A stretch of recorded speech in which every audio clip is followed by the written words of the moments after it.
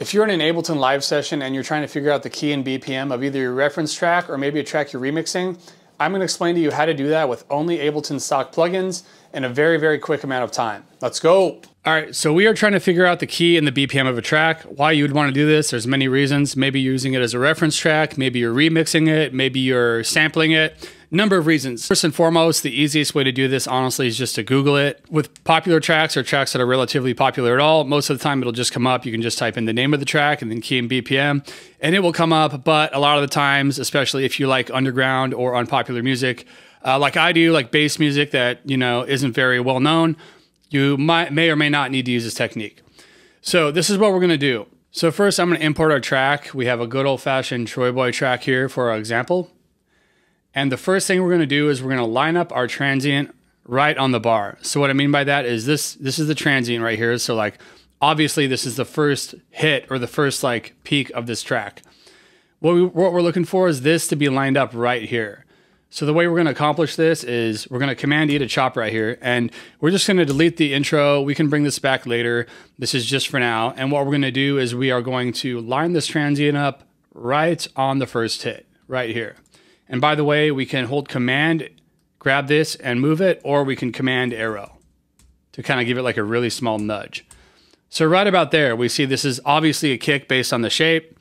And now what we're gonna do is chop the extra fat here. I'm gonna move it to the left because if we're going up this way, now we're looking at like 200 BPM and there's just no way that's accurate.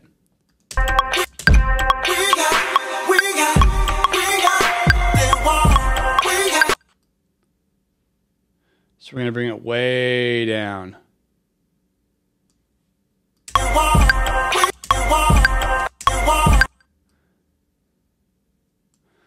So notice how we talked about our snare hitting on the 3. So that's this note right here. So basically right in the middle between 11 and 12, we have our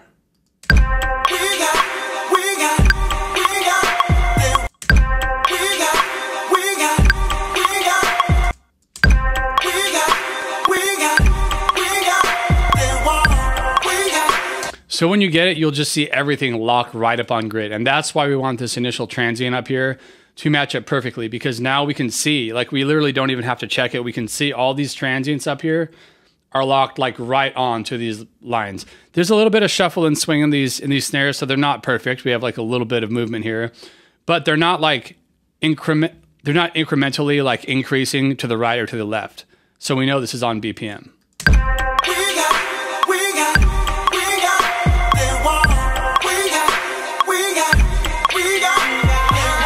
And if we go down a couple bars, we can see our big drop is right on the bar. So we're good to go. We now know that this is at, and if we look up here, 115 BPM.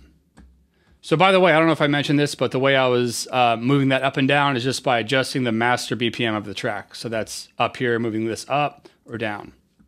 So next we're gonna figure out what our key of the track is. So the easiest way to do this is, first off, we're going to isolate the lows. So we're gonna put an auto filter on this track.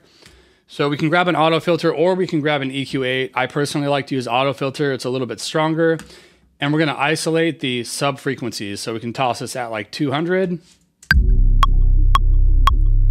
So basically what I'm doing here is we're trying to determine what note our sub frequency is.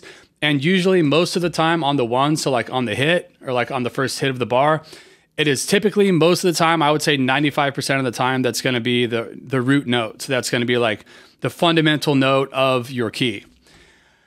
The reason for this is because like the one is like a sense of like landing and the kick. And so that's typically like the root note, and then it'll kind of go up and get more adventurous from there. But we typically have that hit, and then as we listen, it'll kind of like go up and do some different stuff.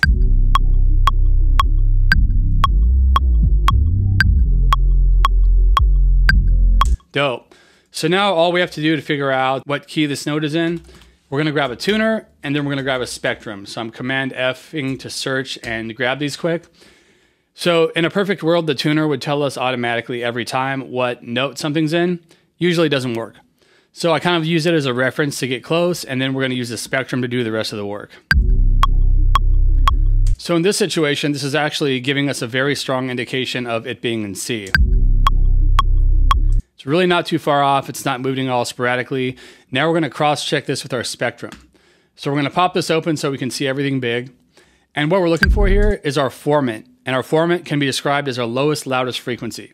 So basically like the frequency lowest, loudest, so the one that's like right on the peak right here, this is what determines what note or semitone a sound is resonating in. So if we come up here and we pretty much to the exact middle, we're gonna see that this also says C. So with this information, we can fairly assume that this track is in C, and now we know it's in 115 BPM. So this should be pretty easy and similar to do across the board in all different tracks, all different styles. So I hope this helped you guys, and I will see you next time.